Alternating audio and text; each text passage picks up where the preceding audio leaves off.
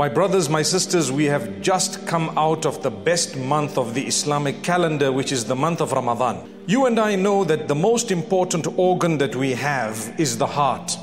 The heart is closely connected to the mind.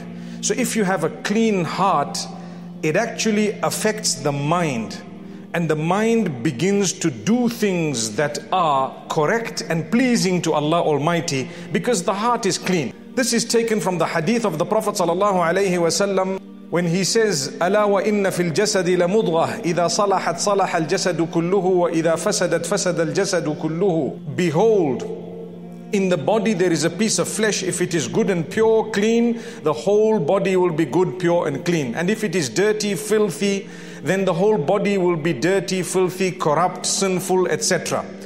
Behold, that organ is the heart. Ala wa hiya al-qalbu. Behold, it is the heart.